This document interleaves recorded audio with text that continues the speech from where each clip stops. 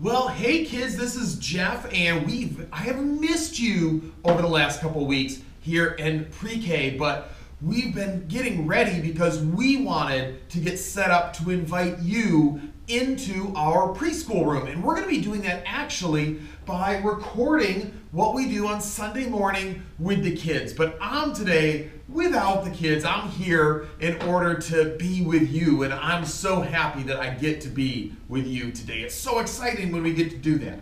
Now, I want to share with you our big idea for the day. And this one's really exciting. Our today's true Bible story is going to teach us that Jesus says, "Follow me."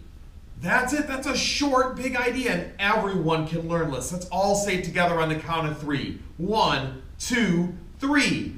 Jesus says, "Follow me." That's true. Jesus wants me to follow him. He wants your mommies and daddies to follow him, and he wants you to follow him too. And I've got a Bible verse to share with you. It's a short, easy Bible verse, and it's going to help us remember that Jesus says to follow him. We see it in the Bible in the very first book of the New Testament. It's a book written by Jesus' friend Matthew. And in it, Matthew writes down something that Jesus says. Jesus says, "Come, follow me," Jesus said. That's in Matthew 4:19. "Come, follow me," Jesus said. Matthew 4:19. Let's say it together one more time. "Come, follow me," Jesus said. Matthew 4:19. Wow, that really helps us remember that Jesus said to follow him, doesn't it? All right, well, I want to introduce someone to you today, and that is this person right here. This is Kenzie the Kangaroo, and she looks sad. See, Kenzie has been sticking our Bible pictures in her pouch, but Kenzie loves to hop. Can you hop like a kangaroo? And when Kenzie hops, well, the Bible pictures, they all spill out over the floor. So today, I need your help hopping to go and pick them up. Now, in order to do that, we're going to hold our binoculars. We're going to find the picture, and we're going to hop to it. Now, does that sound good? All right. Now, in order to do that, we got to tell our Bible story. But to tell our Bible story, we need to get our Bible out. And to get our Bible out, we need to say the special Bible words. It's true, the Bible, it's true. Say it with me. It's true, the Bible, it's true. And I've got my Bible right over here. I've always got my Bible with me. It's got my special red bookmark. And, oh, this looks like an amazing story. And I want to tell it to you today. All right, so let's start by getting our binoculars out. Let's look for the picture that's next to the red square. Oh, the blue square. It's next to the blue square. Let's go over there. Hop with me. And hop back. All right, this is a walking stick. And it's a part of our story. Because in our story, there were a couple of friends of Jesus. Luke writes this down. There were a couple of friends of Jesus. They were walking and they were talking. And suddenly Jesus appeared next to them, but they didn't know it was Jesus that was next to them. And Jesus asked them, "Hey guys, what are you talking about?" Now let's get our binoculars out and let's find our next Bible story picture. It's right next to me on the green square. Hop, hop, hop, hop. And it's a cross. The men told Jesus, "Well, haven't you heard? Jesus was killed on a cross."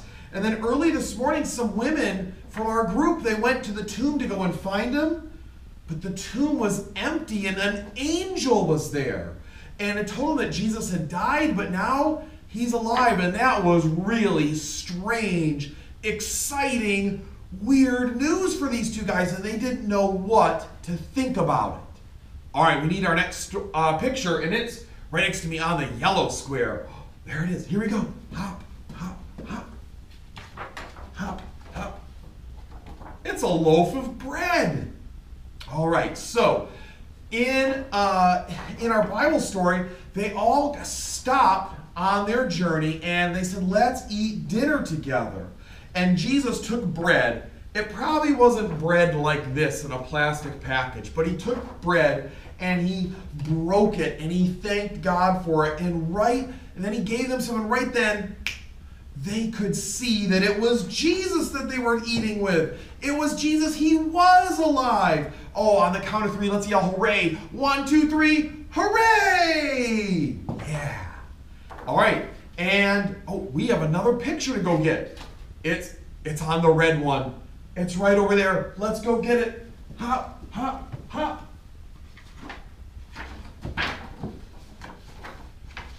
This one's just a white sheet. I'll tell you what this is in a second. Now, later, Jesus appeared again to his disciples. They were all in a locked room, and Jesus just appeared in front of them. And they said, oh, it's a ghost! Could you see like a white sheet like this on a ghost? This would have to be a really small ghost to be on there. But it's a ghost, and Jesus said, I'm not a ghost. And he showed them where his hands had been hurt by being nailed to the cross, and he showed them where someone had put a spear in his side.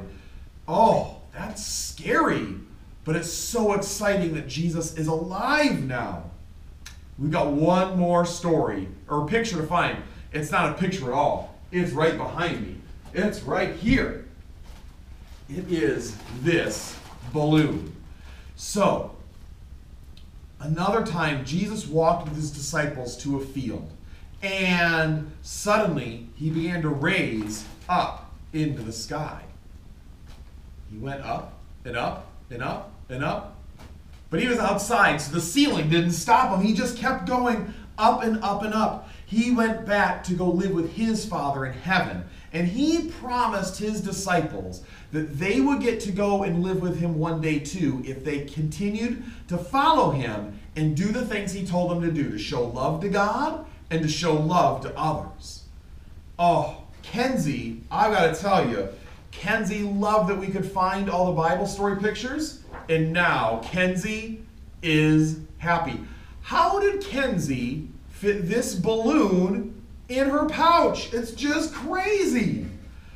All right, well, in our true Bible story for today, the disciples watched as Jesus went whoop back up into heaven. The disciples were so amazed that they praised Jesus. So we should praise Jesus too. First of all, we're going to shout, Jesus is alive together. Here we go. Jesus is alive. That's right. And now we need to do that just like Kenzie would do it. So we need to hop and hop and hop, and then we're going to yell, Jesus is alive. Oh, it's such good news. I'm so glad that Jesus came here and he lived with us and he showed us what loving God was all about, and he showed us what our lives should look like. He died for us to take the consequences of the wrong things that we do, but he didn't stay dead. He rose from the dead, and then he went back to heaven to show us that we can be friends with God now and forever and ever and ever. It's such good news. And it's why Jesus says to follow him. Well, next week, there'll be some kids in here. It'll be one of your regular preschool teachers in here. And we're going to have a whole lot of fun together. I can't wait for you to see some of your friends next week. But until then, remember that Jesus wants you to follow him. Bye-bye, everybody.